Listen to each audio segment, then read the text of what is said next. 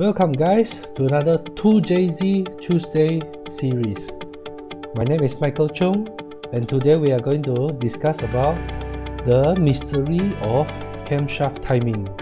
So we are going through the basics of the camshaft terminology, and then we are going to discuss more in depth about the cam overlap, and then last but not least is the 2JZ cam options.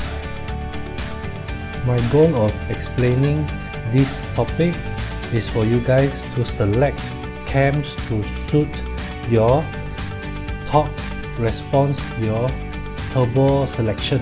Alright guys, in certain region, in Malaysia especially, for Chinese, we call the cams are sugarcane, camshaft.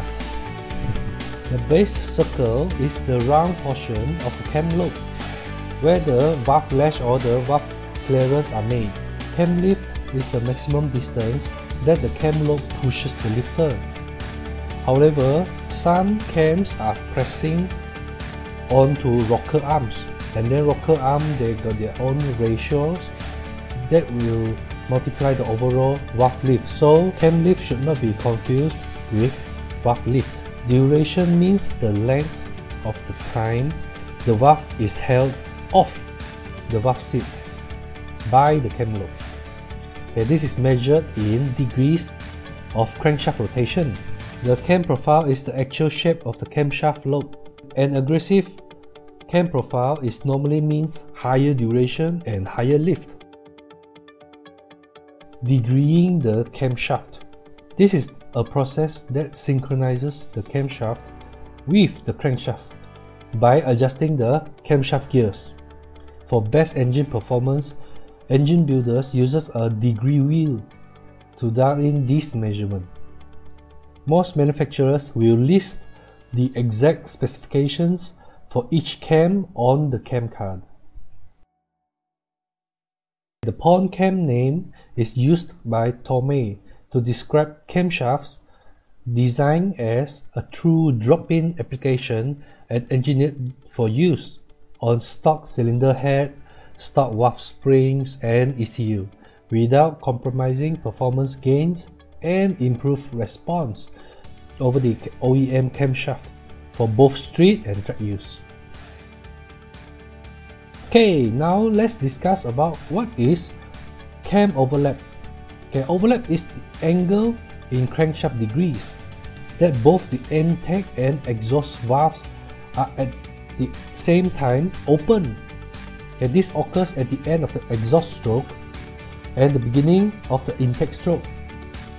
So if you increase the lift and the duration, the intake and the exhaust cam, both of them will increase the overlap. How is it measured? The overlap can be calculated by adding the exhaust closing and the intake opening points. Okay, for example, a cam with an exhaust closing at 5 degrees after top dead center and intake opening of 8 degrees before top dead center. That means these two combined together becomes 13 degrees of overlap. So why do we use overlap?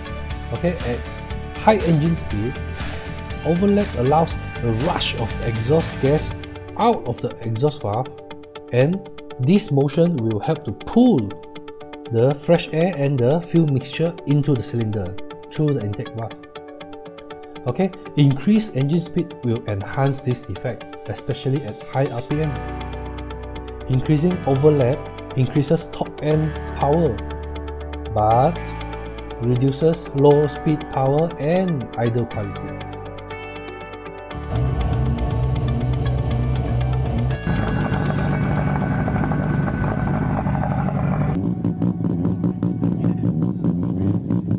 So how much overlap can we use before it becomes a problem? Well, in order to spool a bigger turbo, you need more overlap. So let's go through some of the options for the 2JZ cam. Okay, the first stage is 256, and then the second stage is 264, which I'm using for my current 2JZ project, and the third stage is 272, which I'm using in the 2JZ in Kuda Perkasa. You can search in this video. Last but not least, the final one, stage 4, is 280 degrees, which will have idling of a rotary engine. Okay, so I hope you guys enjoy this series, and comment below if you guys got any questions. I'll try my best to answer all of them. Press the like button if you guys like this video, and share with your friends if you think this video will benefit them. Subscribe for more videos, and I'll share more insights of 2JZ engine building. See you!